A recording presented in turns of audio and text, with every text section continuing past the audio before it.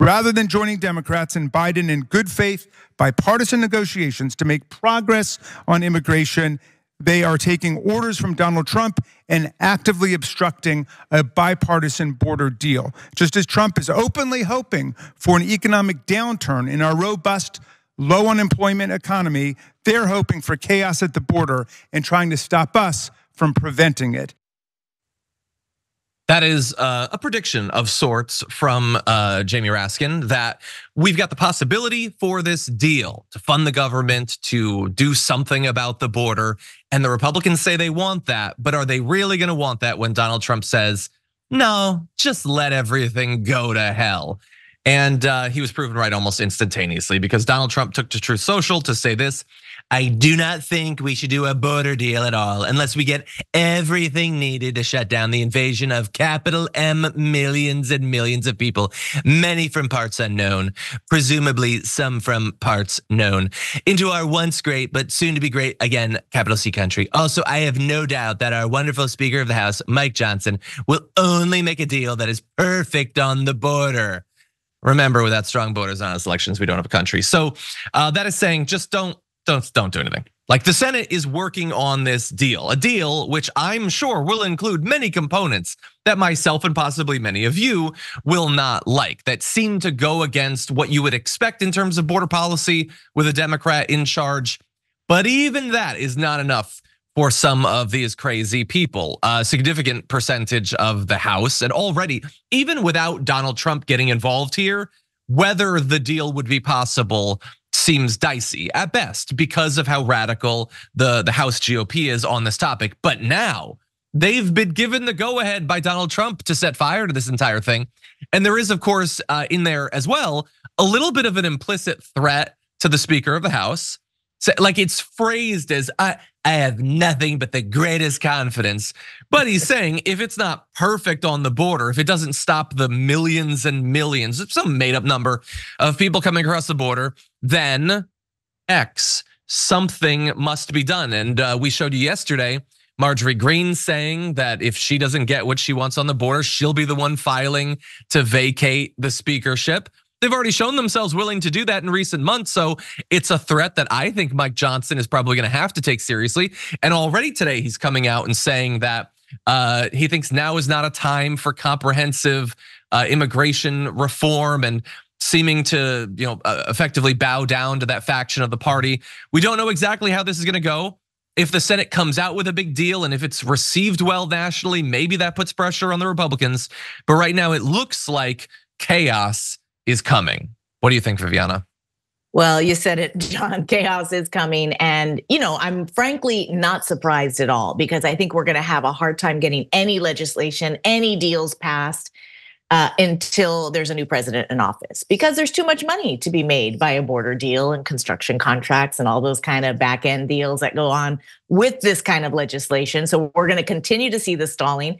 I'm not surprised, even when the Democrats present on a platter horrific legislation that gives them what they want, they're still gonna say no, just because they wanna wait until they're really driving the bus so they can do it their way. And they're just gonna say no to just say no. That's the kind of situation we're in right now in government. They're blocking every single thing. I do want to point out that I really love your impression of Trump. And I'm a little bit confused because Parts Unknown, sadly, we lost the host several years ago, and there's no other cast. So I don't know what show he's referring to, if it's Parts Unknown or if there's some other show that he's I'm sorry, a little joke in there. Don't know. He likes old TV, he pines for it. I miss shows like that too. So I do get that. But anyway, yeah, look, I agree. I mean, look, we know how performative so much of this is, how exaggerated it is, and how performative it is. It's why when, this is like a week ago, we didn't cover it on the show, but there was some report about the number of migrant crossings that were stopped by the Biden administration. And it was some really high number. And all the right wingers were like, look at that, that's how bad it is. But it was a demonstration of how they're stopping people. Like, it literally shows that the better you do, the same exact thing as when it's like, we seized this many tons of fentanyl or whatever. When you do better they use that as evidence that the situation is untenable. Because they don't fundamentally care. Yeah. Why do you think that GOPers who represent districts in Wisconsin are constantly foaming at the mouth over the situation at the border? Because it's performative. They need to tell their audience to be terrified that terrible people are coming across the border from mental institutions to rape and kill your family. That's what all of this is about. And as soon as Donald Trump becomes president, the situation is going to be fixed real fast. Now through policy, they're just not going to care anymore, okay? They're going to want to build a wall. They're going to have to fearmonger a little bit, but they're going to also have to imply that simply by him being in charge, suddenly your family's much safer. So that's the way it has always been with the border. It's worse under Trump and the current Republicans, but it's hardly new. You can go back many presidents ago, and this is the exact same nonsense arguments that we had about the border back in the aughts and in the 90s. Decades, I apologize, John. continue. Decades. No, I mean, this is the fear, and this is the scary part of a two-party system, is that the pendulum is shifting so far right because the left, supposed left, is trying so hard to sort of kind of gain some sort of partisanship.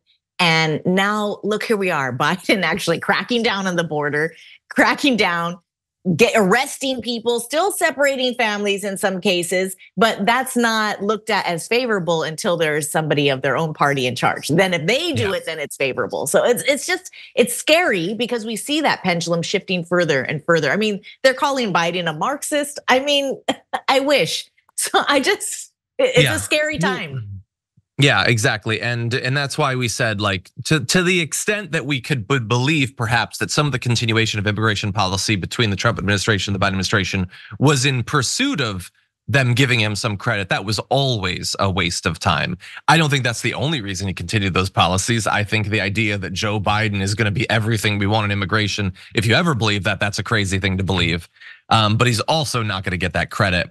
And in terms of the pendulum swinging, I will remind everyone that Donald Trump went into his first term talking about building a wall. The things they are talking about building these days are worse. They're talking about sending hundreds of thousands of soldiers to the border and effectively turning a swath of the southern United States into concentration camps. That's what they are openly discussing doing. Now that's not enough to scare like a Ben Shapiro. I mean, he's not Mussolini or anything, but he is talking about building a network of concentration camps to hold and separate families. For more political news breakdowns, interviews, stories of activism, and me trying my hardest to care about the occasional big celebrity news story, subscribe to our YouTube channel at youtube.com/thedamagereport. And you can ring the bell wherever it is so you don't miss anything.